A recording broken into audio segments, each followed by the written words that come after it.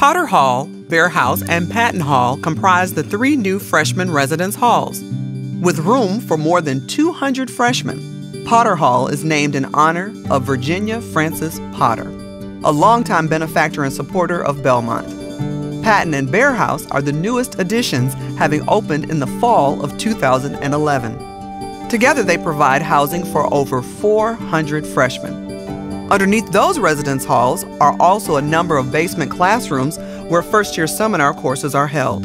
The classroom areas are also joined to Potter through a tunnel which leads into the dorm's lobby. All three of these residence halls are co-ed.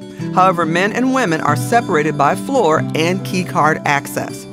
While the buildings are new, they cannot escape Belmont's storied history.